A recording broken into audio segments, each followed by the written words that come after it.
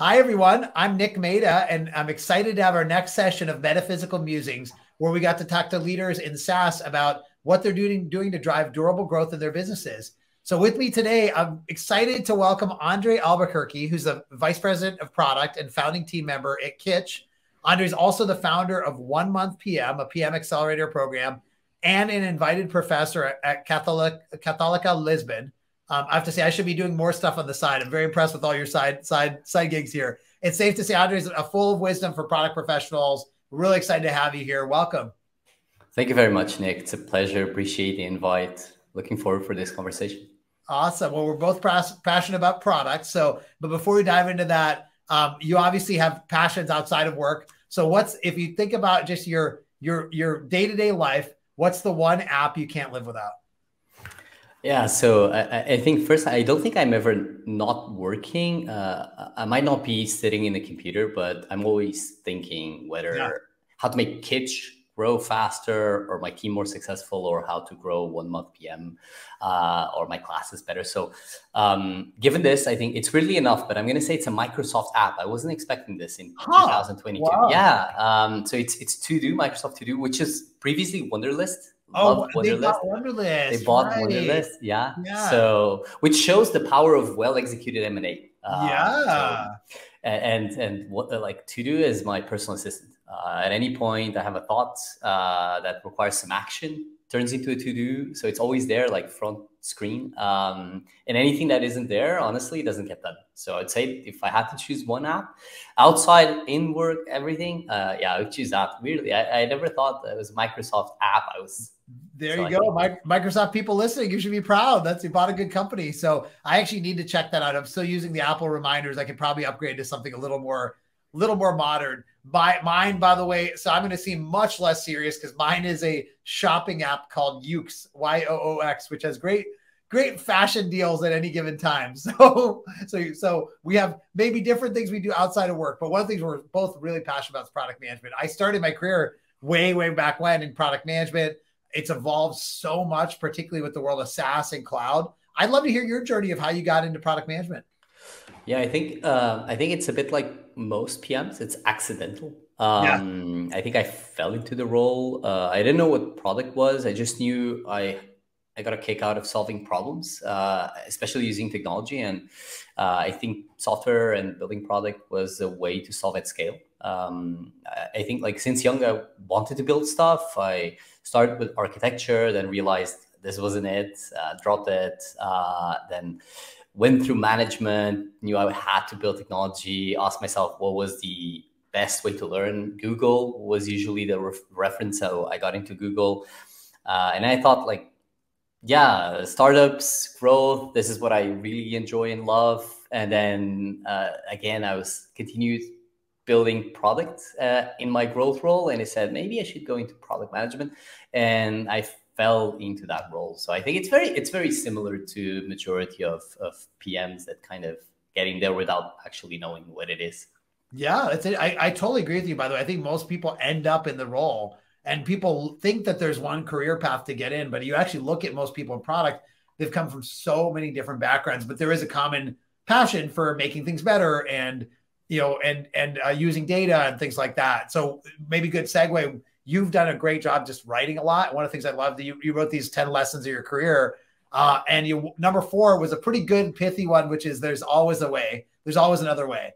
And so, right now, I think that's very valuable because everyone is dealing with a lot of stuff right now. You've got, potential recession. You've got a downturn in the valuation of tech companies, inflation. Obviously, we're still coming off the great resignation. Maybe there's other stuff coming. So people are dealing with a lot of uncertainty. How would you coach a company through dealing with this uncertainty right now? So I think that number 4 is I think it's a great lesson, at least for me. There's always another way. I think it's like the ultimate product manager mindset, right? When we deal with designers, engineers, stakeholders, I think everyone thinks they know the way, which means immediately there's multiple ways, because rarely they're all the same way of thinking or think the same way. So I think if there's a lot of ways to solve a problem, then looking at the recession, looking at the downturn, looking at the new reality economically, means that you got to have new ways, different ways of thinking about problems. And I think the PM role where I come from is all about that right combination of what's the right way with the timeline, the right timeline, and with the right resources, right? And I think that is for me the answer. The way I would coach anyone going towards this market is,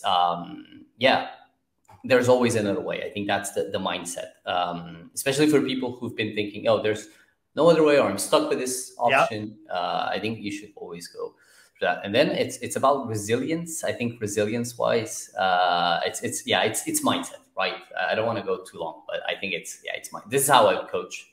I love it. No, that's great. And, one of the things you do a lot of great work on is high level advice like that, but then getting a little bit more specific and tactical. So one of the things I saw you wrote, which is very relevant to everyone, is just like best practices and worst practices in road mapping. What are the red flags to avoid in building a roadmap? Obviously, every product manager, that's one of the things that you do. And I think especially in SaaS, the whole concept of roadmaps change a lot because we have continuous integration, continuous delivery, agile, all those kinds of things, which change the world of like before when you have a 3-year roadmap and it's fixed. So when you talk to people, what are some of the red flags you tell them to avoid in building a roadmap?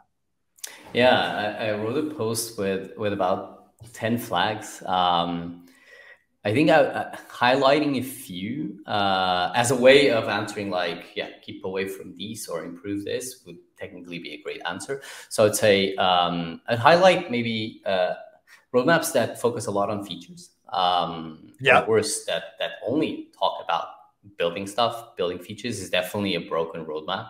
I think the transition or the focus should be more around where you want to get, the outcomes, the objectives, what are the problems that keep you from getting there, and what opportunities can you prioritize out of these problems.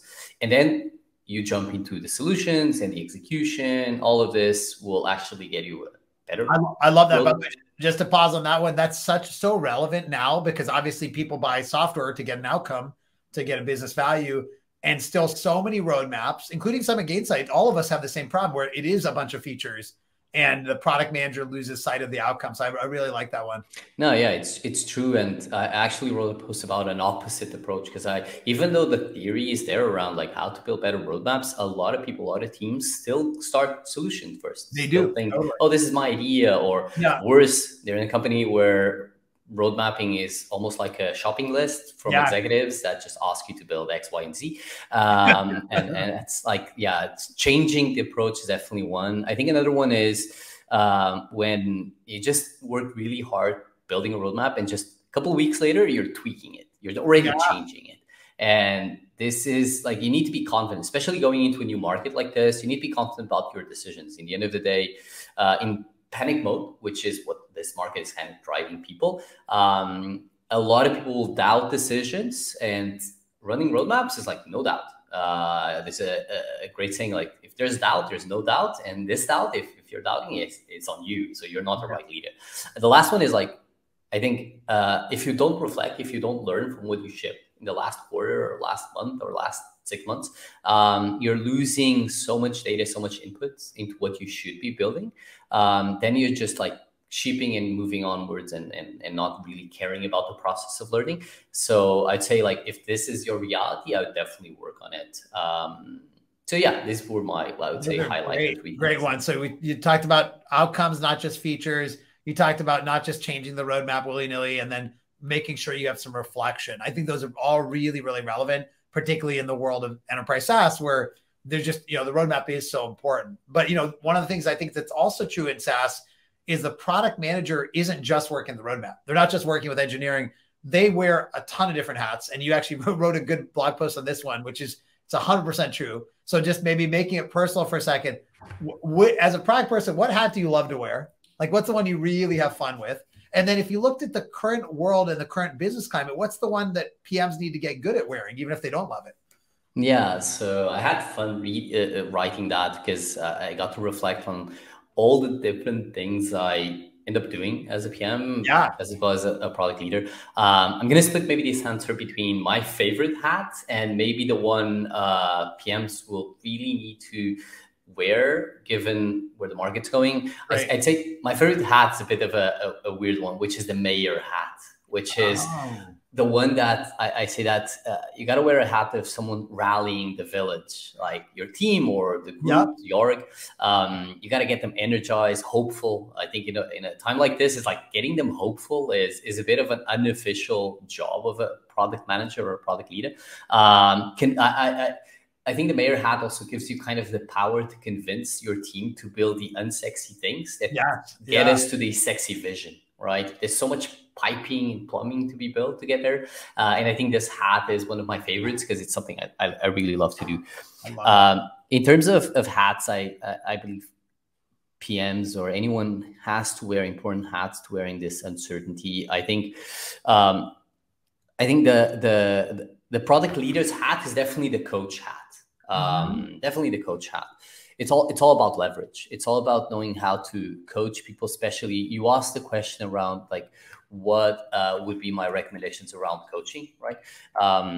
Example, like if I'm wearing the coach hat right now as a product leader, there's like 1, 2, 3 I definitely recommend. I think number one is like, be realistic that things changed. Yeah. Never sugarcoat reality. That's what the coach hat would tell you. Second thing is like, prepare. I love a quote from Chris Voss from the book Never Split the Middle. It says like, you fall to your level of preparation. Right.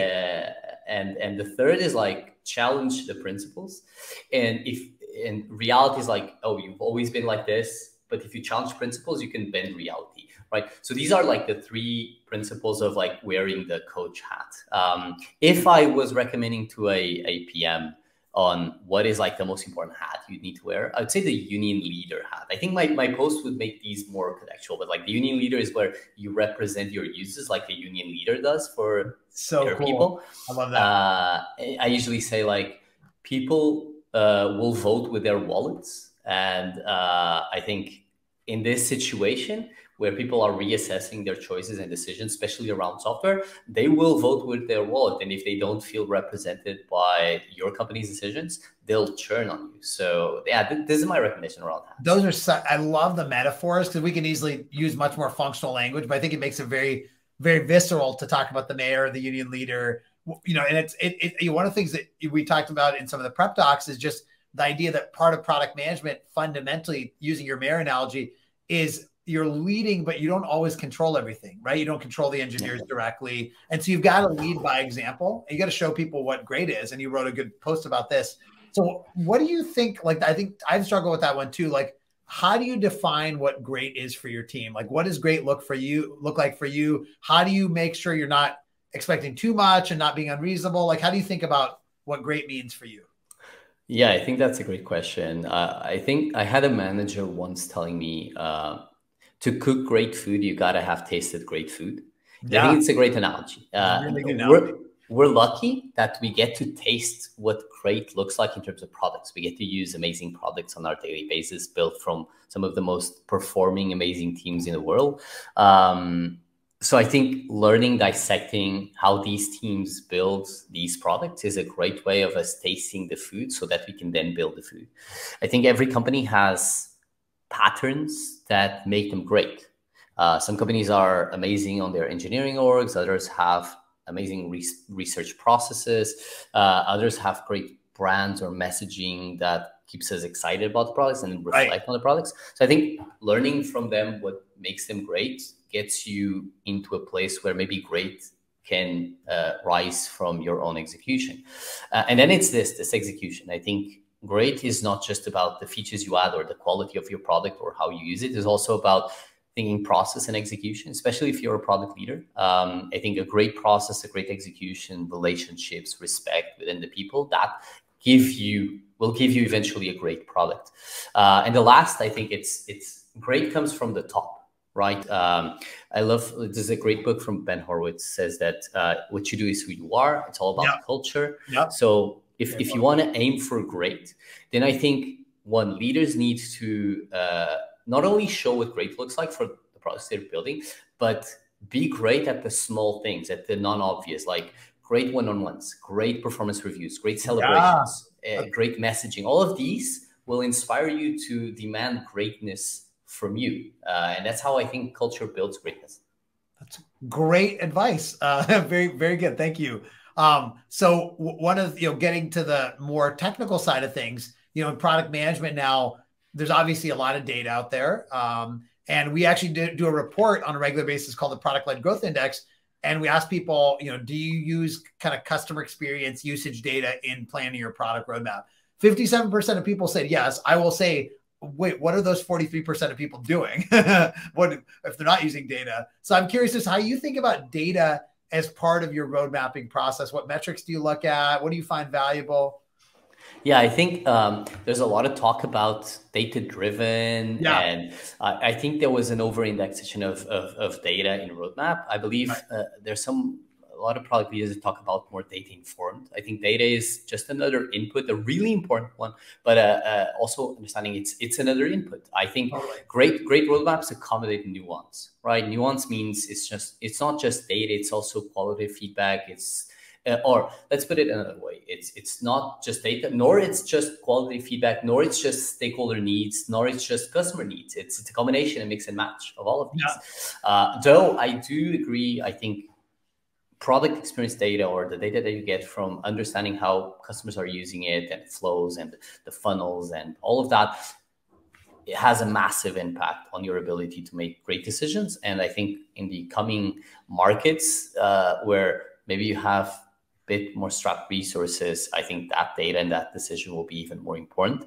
And I've been working more with earlier stage products where you got to go for unscalable product experience data, which is a lot of research, a lot of insights, almost face-to-face insights. Then as products grow, you get to mature that data, you get to use that at scale to drive insights.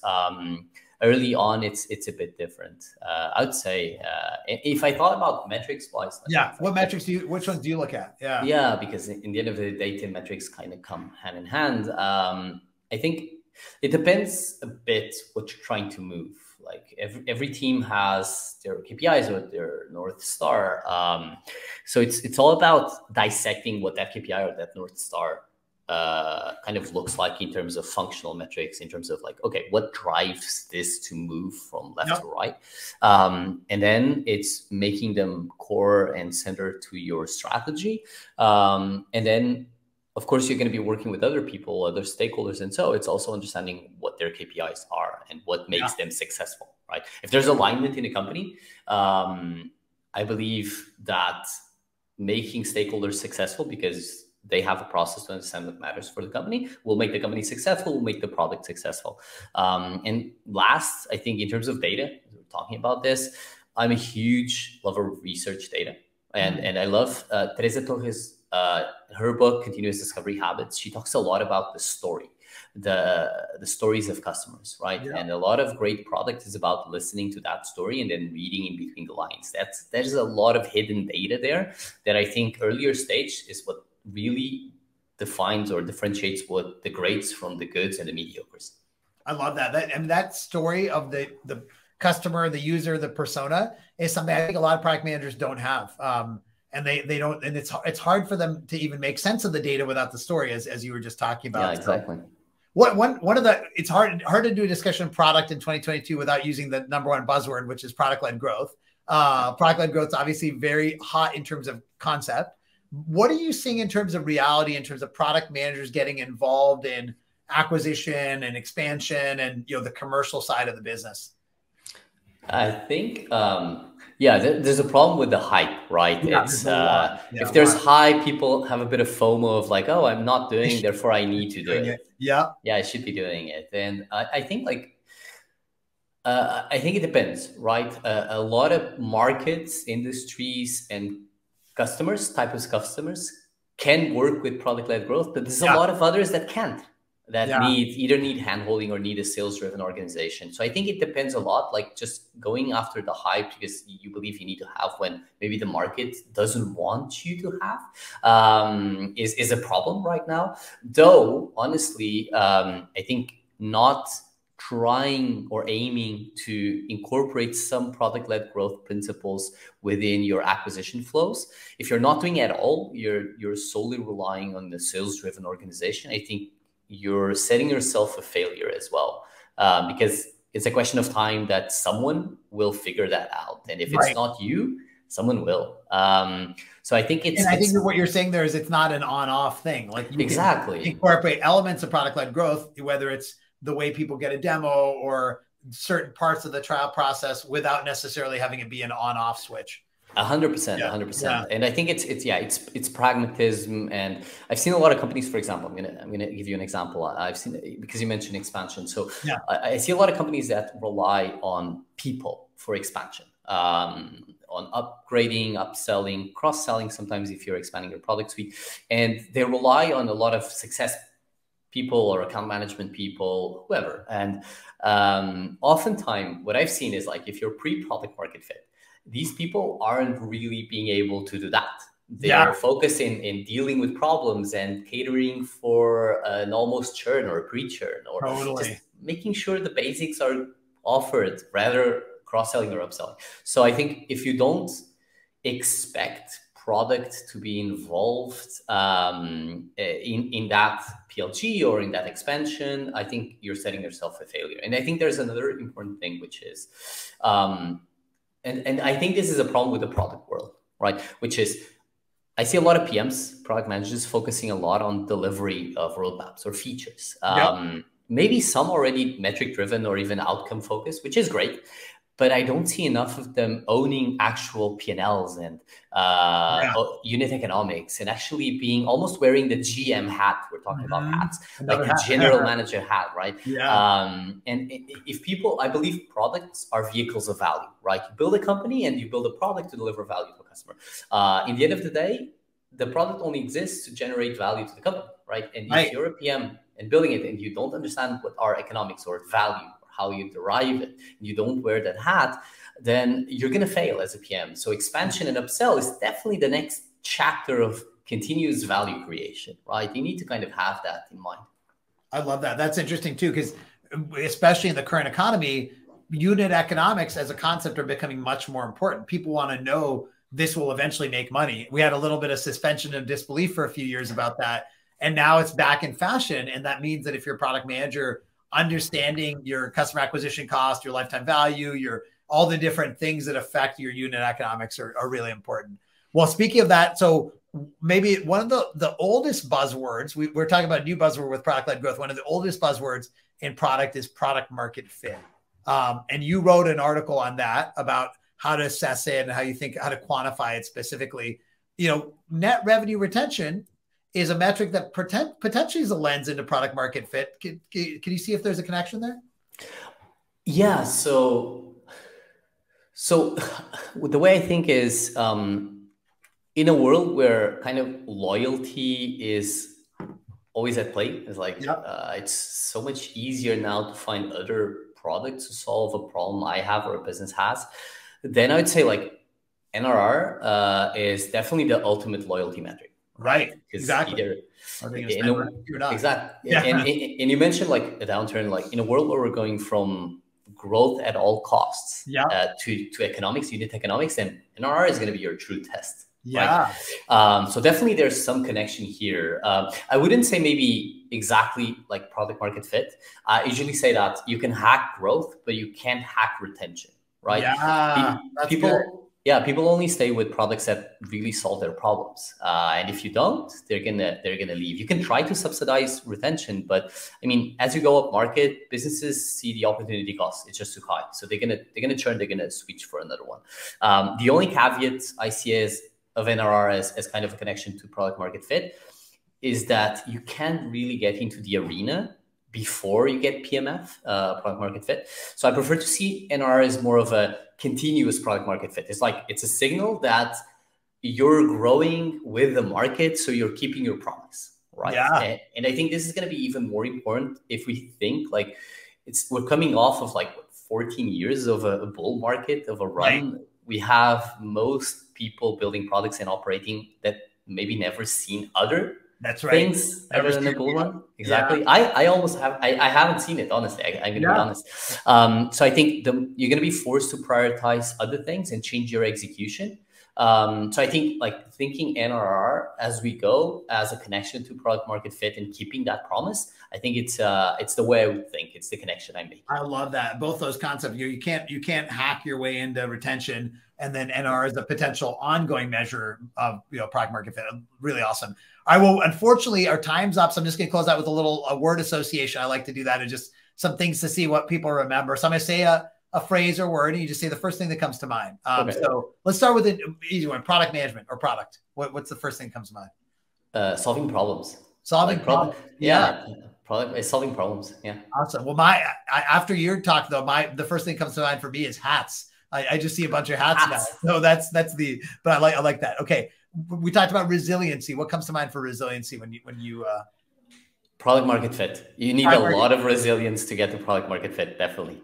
That's right. And product market fit also gives you resilience. So there's exactly. It's a circular thing there. Yeah. Okay. How about growth? Luck. It's going to be weird, a bit contrarian. I'd say luck. I think a lot of people believe growth comes from a method, and if you follow it, you just get growth. And it's not true. There's a lot of luck involved. There's like moments, there's flashes, and I'd say luck. It's weird, but it came to mind. I don't think it's weird. I think that you talked about before too. There was an over rotation towards data, and everything is scientific, and there's some element that is hard to quantify. So roadmapping. What's roadmapping? Tears and sweat, especially from my team, who is an amazing team in building thoughtful plans to achieve moonshot goals, which I put in front of them. So I'd say tears and sweat from them and myself, but because I shared them. No, I think honestly, if you care about it, that's probably what it takes. So leadership, we have to be great leaders. What comes to mind for you? Storytelling or inspiration. I think like humans connect with stories, and true leadership makes you connect with stories and follow someone. So I'd say that. The mayor, right? That's the mayor. The mayor, exactly. The mayor. It's a great connection. Yeah. Awesome. And then last one, we talked about this concept of human first business at Gainsight, and not forget about the human being on the other side of that application or in your team or whatever. What does that mean to you? Table stakes. I think it's like, I don't think we can operate anymore if we're not thinking human first, and understanding that, especially as we build product, it's like there's a person behind the problem. And as I said, like you can hack retention. People are resourceful at finding new ways of solving a problem. If it's not you, they vote with their wallets. So I'd say, table stakes. There's a person behind the problem. What a great way to close. Awesome. This has been incredible. I really, really appreciate the dialogue, Andre. It's been just awesome hearing your insights. Thanks for all you do, not just for your company, but for the whole product community in general. Thank you very much. Look forward to a continued dialogue. And if you want to learn more about some of the things we talked about, definitely check out our Pulse conference on August 17th and 18th in San Francisco, as well as available live streamed. And we have a whole kind of track all about product and being a modern product leader. Awesome. Have a great day. Thanks so much. Thank you very much, Nick.